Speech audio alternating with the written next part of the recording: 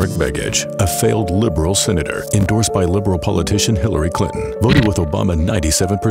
Begich endorses a state sales tax, an income tax, or a combination of both. Mark Begich, a failed liberal career politician, the wrong direction for Alaska. This communication was paid for by Families for Alaska's Future-Dunleavy. The top contributors to Families for Alaska's Future-Dunleavy are Republican Governors Association, Washington, D.C., Republican State Leadership Committee, Washington, D.C., Go Pack, Washington, D.C. I, Steve Straight, Chair, approve this message.